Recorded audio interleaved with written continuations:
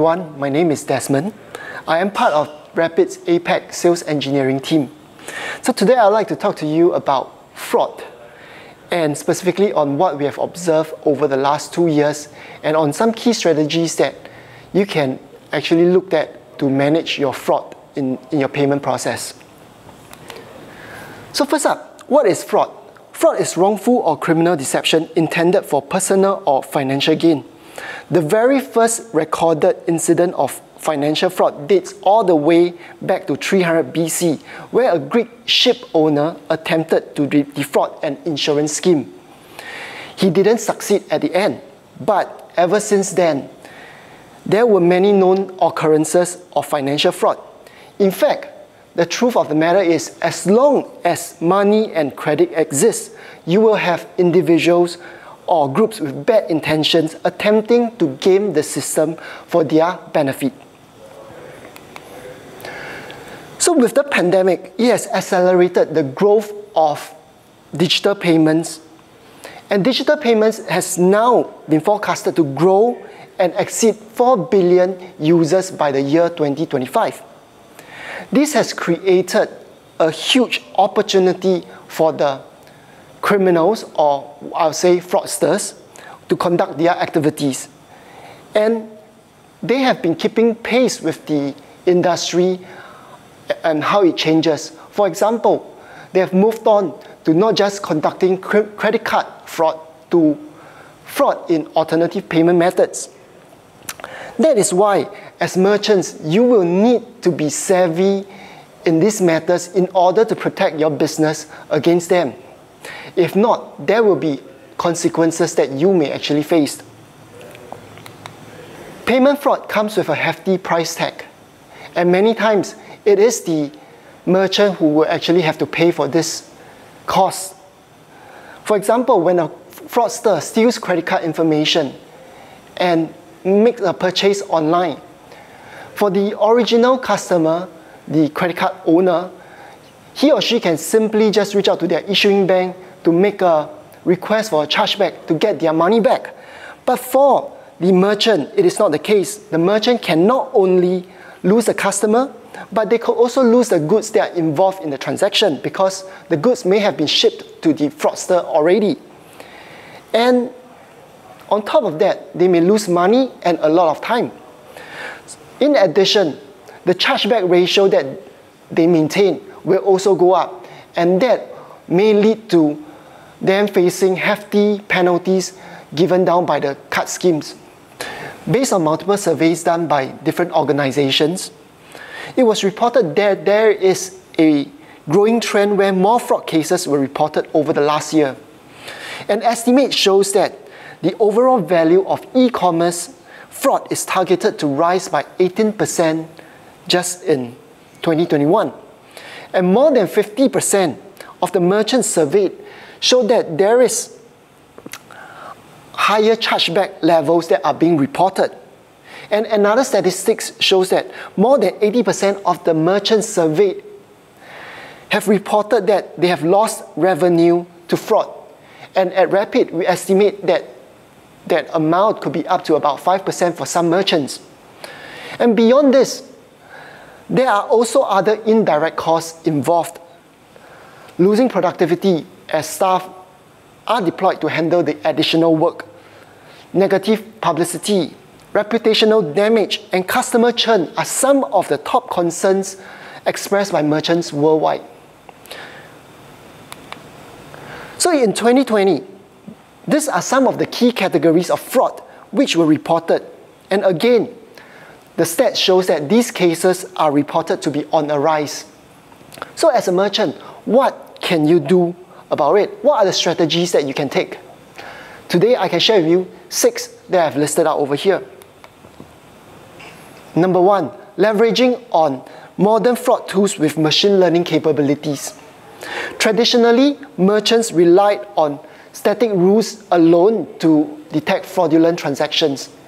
While these are still important in the overall management of fraud, but using them alone may not be sufficient.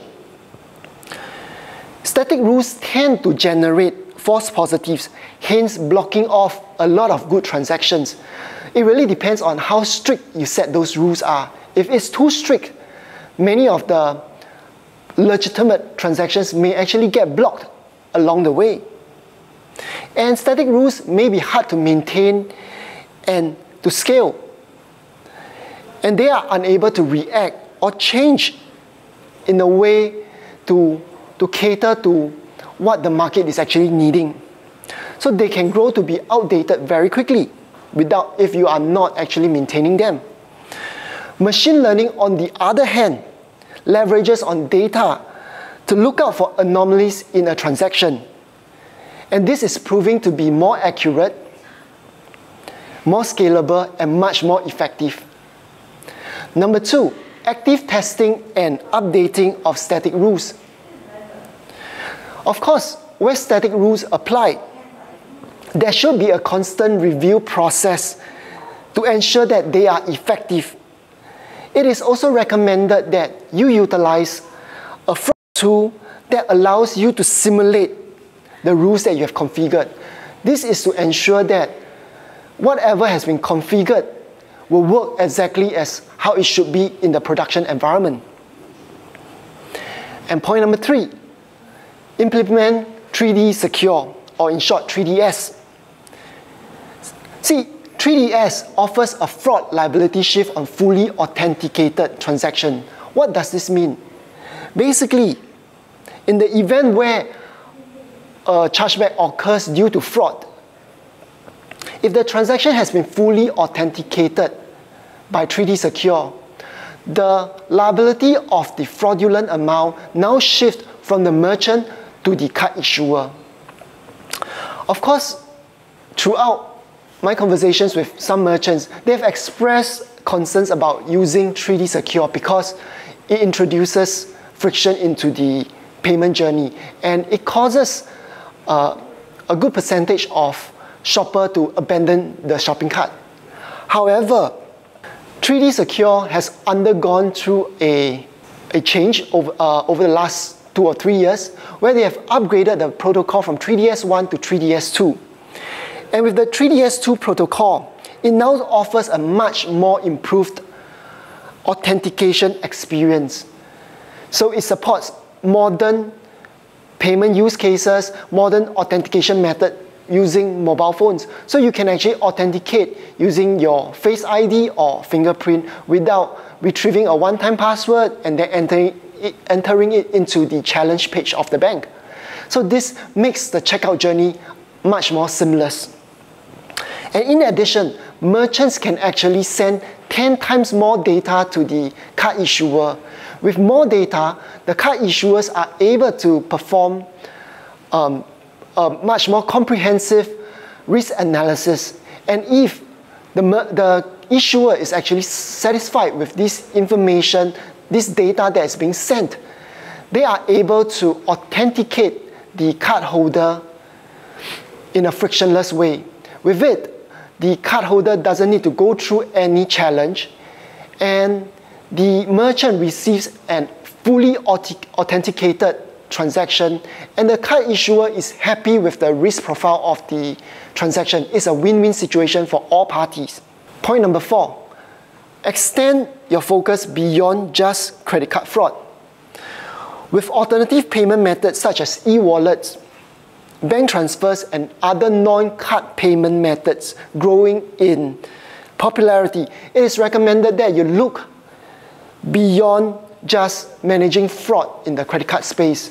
You are recommended to actually put in place processes and resources to manage fraud in the alternative payment method space as well. In addition, legacy fraud tools may be geared towards just managing fraud in terms of credit card. So you should look at deploying the right fraud tools that allow you to cover more than just cards. Point number 5, optimize your chargeback management process. A key strategy to manage chargeback is to have a robust evidence gathering process where important artifacts are collected at the start of the sale to the fulfillment of the order. In addition, merchants should look to automate the entire chargeback management process through API. This will significantly reduce the time devoted to chargeback management, saving you labor and the cost of assigning or hiring staff to manage this manual task.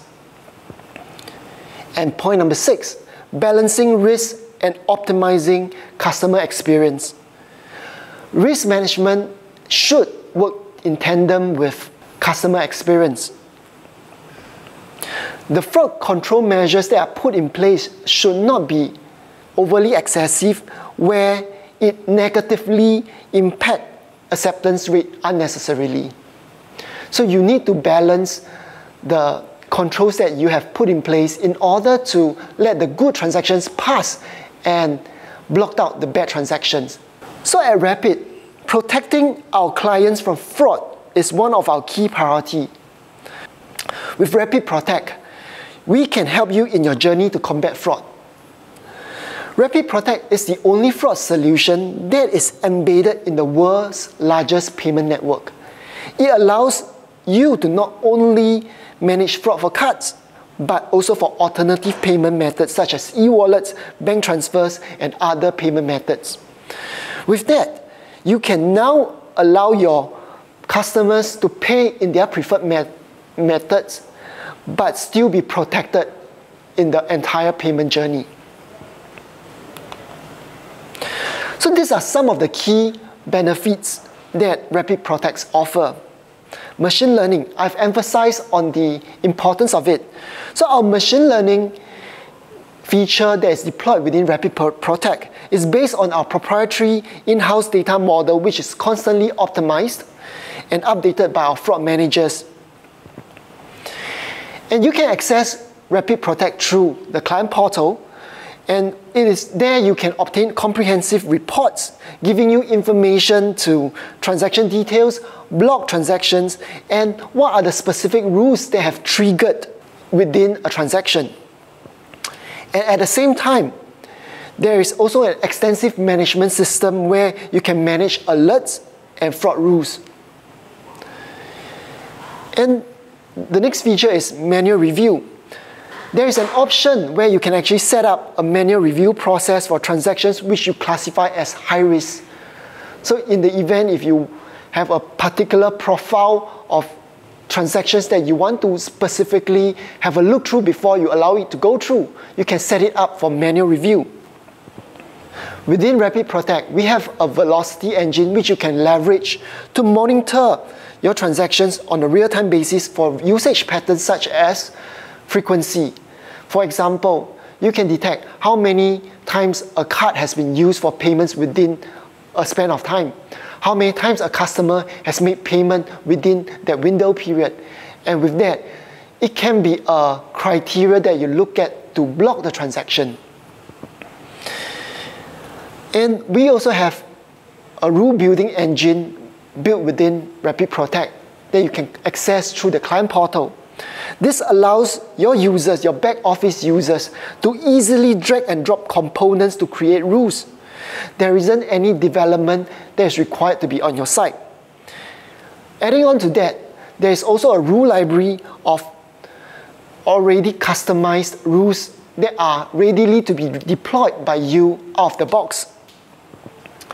And the very last point, the very last feature, Rapyd Protect saves you time and money because this is already included in Rapyd's platform and it is available to all Rapyd's clients without any additional cost or development effort. So for Rapyd Protect, we have our documentation published online in which you can refer to readily. And these are some of the screen captures that are an example to you where how your back office users can actually log into a client portal to manage the rules. So the rules are actually listed clearly on the client portal where you can have an overview of what has been set up.